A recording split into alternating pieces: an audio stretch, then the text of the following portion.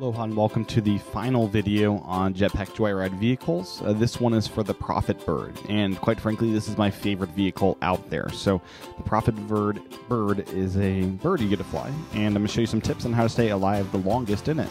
So here we go. Let me get started with the Prophet Bird, and here it is. So, I'm now flying with the Prophet Bird, and the Prophet Bird is pretty simple.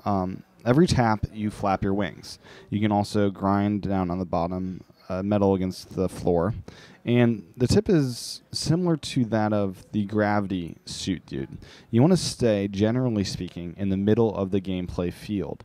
And that's a tip just in general with when you're as a person too. When you're in the middle of the field, you're going to have the greatest flexibility. You're going to have the greatest flexibility of moving up and down and taking advantage of his flying ability. So another tip is to let him glide above. Do like a single tap and go above. If you do too many taps like I just did, you will die. So by doing a single tap, you can gracefully go over a zapper and stay alive. So as you tap, make sure you don't over tap. So tap just enough to get you through what you need.